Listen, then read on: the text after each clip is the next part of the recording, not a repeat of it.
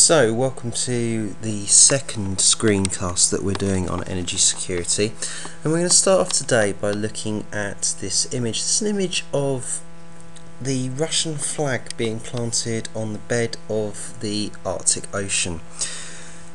Quite an odd thing to do by the Russian nation, but it was done as effectively a geopolitical manoeuvre to gain territory.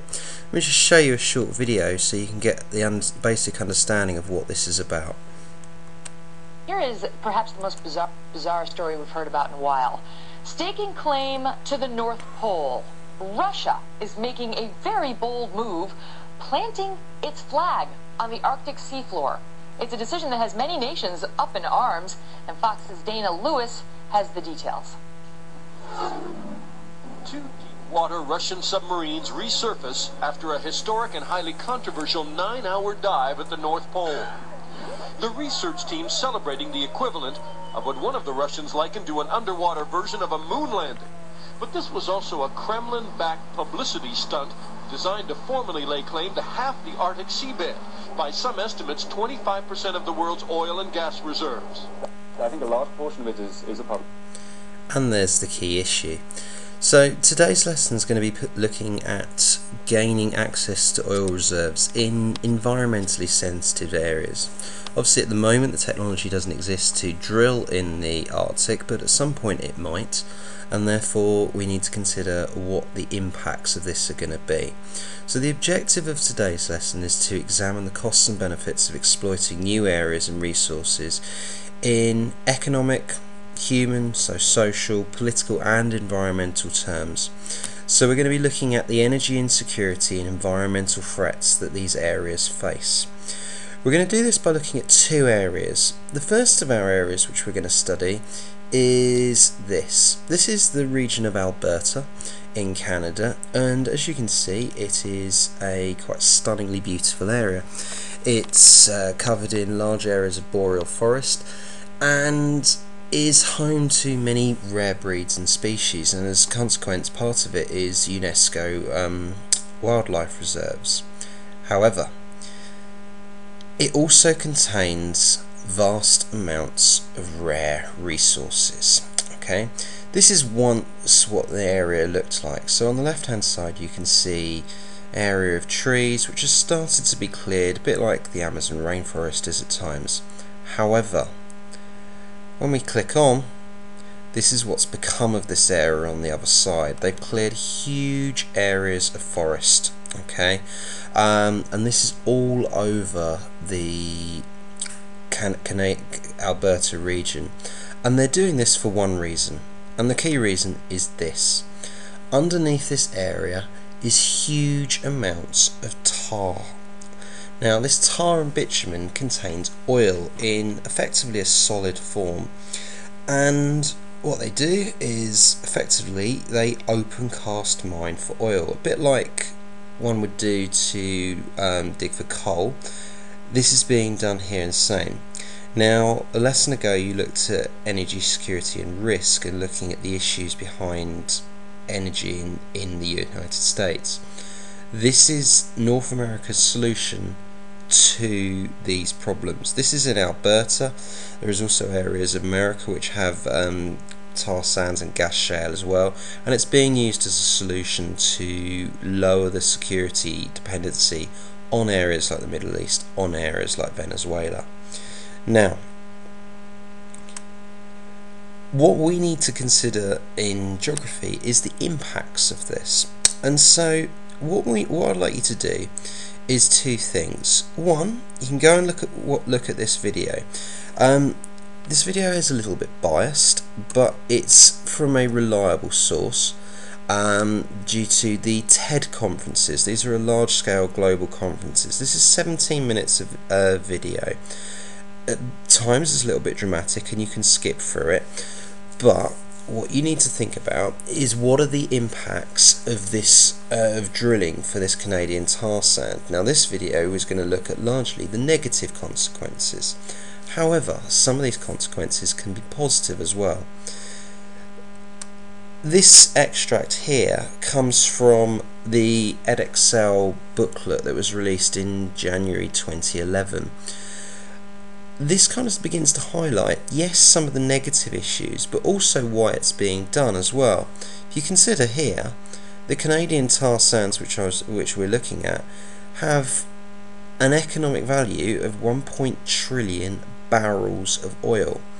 Now, bearing in mind global supplies, that presents a huge part and a huge opportunity for securing energy security futures in the North American region. The USA also has oil shale. Okay, this again, they have huge amounts of reserves, but again, it's going to have significant impact, and one of the biggest impacts that you have to be aware of is that to extract a lot of these resources, they have to heat it to very extreme temperatures. That makes it very expensive to produce, but it also has significant impacts on the environment as well, including polluting water sources. Now, this is significant synoptically for the future when we look at water security in the future. So, what we'd like you to do is look at a couple of things. In your green textbook, which you should have at home, you'll find information on tar sands. First off, identify all the players involved in mining tar sands. Now, you've just done an essay on players, so this should be relatively straightforward to identify these players. Consider the roles of these players and how they both agree and disagree with each other, because some of these players support each other. Particularly think about governments and TNCs, but then think about environmentalists and locals who may live in this area. Now, locals are likely an issue because some of them are going to be for this and some of them are going to be against it. And then thirdly, what's the significance of exploiting these tar sands? Why is it being done? Because it's clearly a developing and growing process, particularly if you watch that video. There are 6 new areas which you can look at. Now, I've mentioned the textbook for you. One of the other useful sources of information that you will find is on the National Geographic website.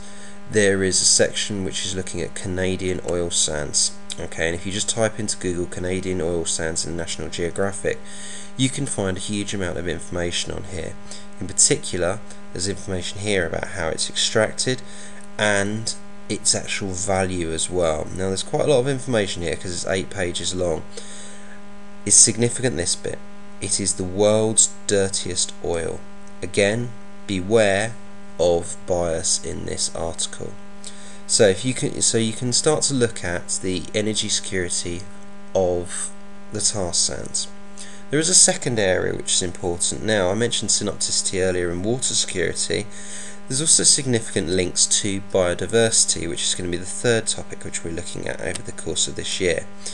Now, there's a second area which is incredibly oil rich, which America are beginning to rely on, and this is up in Alaska, which is and we're looking at the Arctic National Wildlife Reserve. Now, the Arctic National Wildlife Reserve is an area of permafrost that should look like this.